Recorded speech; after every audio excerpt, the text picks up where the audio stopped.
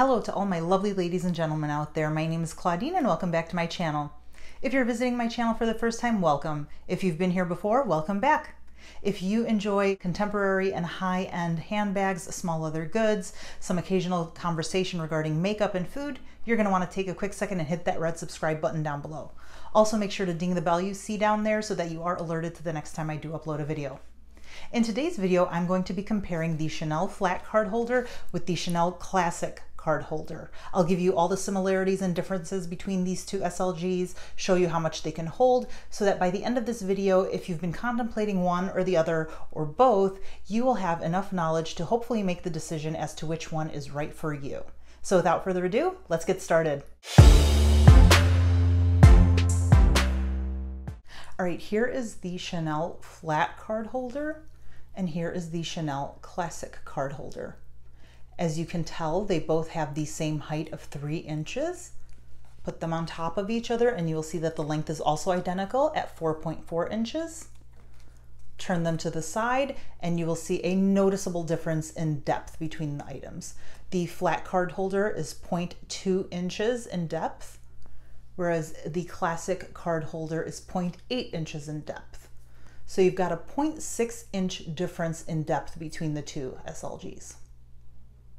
There is also a difference in price between the two items. The classic card holder you see right here retails for $550 US currently in 2019, whereas the flat card holder retails for $425 US. So if you're talking about a price difference between these two, it'll be a $125 difference. Now that I've given you the basic information as far as measurements and price go, I'll give you a quick tour of each of these small leather goods. I'll start with the flat card holder. As you can see right here, 1 card compartment in the front, 2 card compartments in the back, and then 1 open compartment at the top where you can put additional cards or some bills. The classic card holder features the classic Chanel flap style on the front. There's nothing on the back. Open it up and you've got 1 credit card compartment right here, and then 1 large compartment in the center. If you recall, I did a video on both of these small leather goods individually. If you did not see them, I'll link to them down below, as well as at the end of this video. Now what I'll do is pack each of these up so that you can see what they look like, packed and ready to go. Here are both card holders. I packed them up identically, and what I mean by that is I put the exact same number of cards as well as the exact same number of bills into each one so that you can get an idea of what they look like should you want to pack them the exact same way.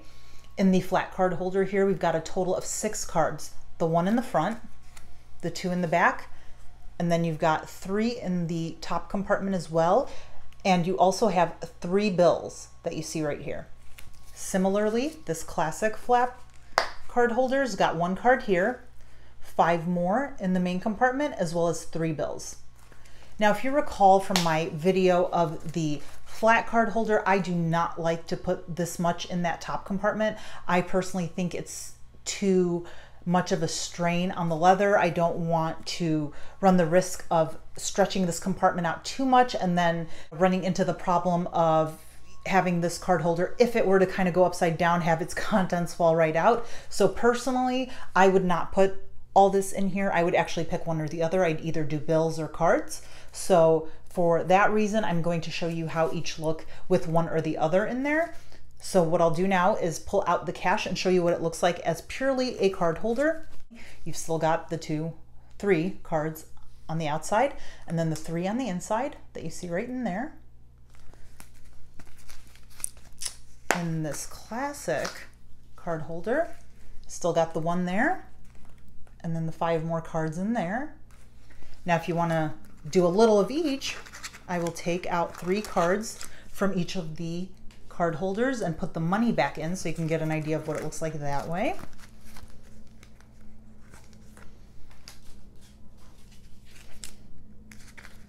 All right, here's the flat card holder with just bills now at the top.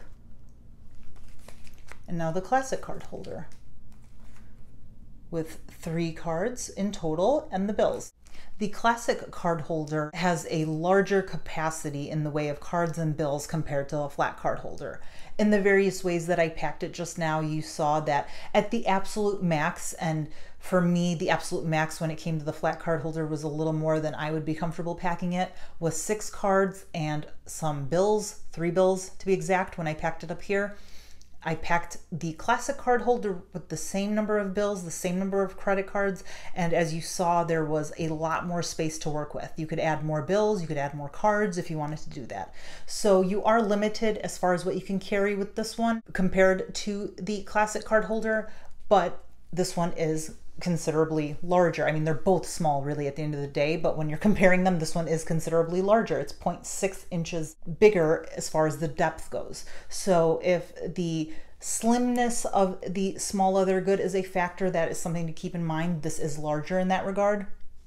Height and length are identical. So it really at the end of the day will just depend on what you're looking for, what your preferences are. If you want something sleek and slim, don't need to carry too much, then you might want to go the way of the flat card holder. If you want something that's small yet has the ability to hold a lot more, you're going to want to go the classic card holder route. If you'd like both, then you get both.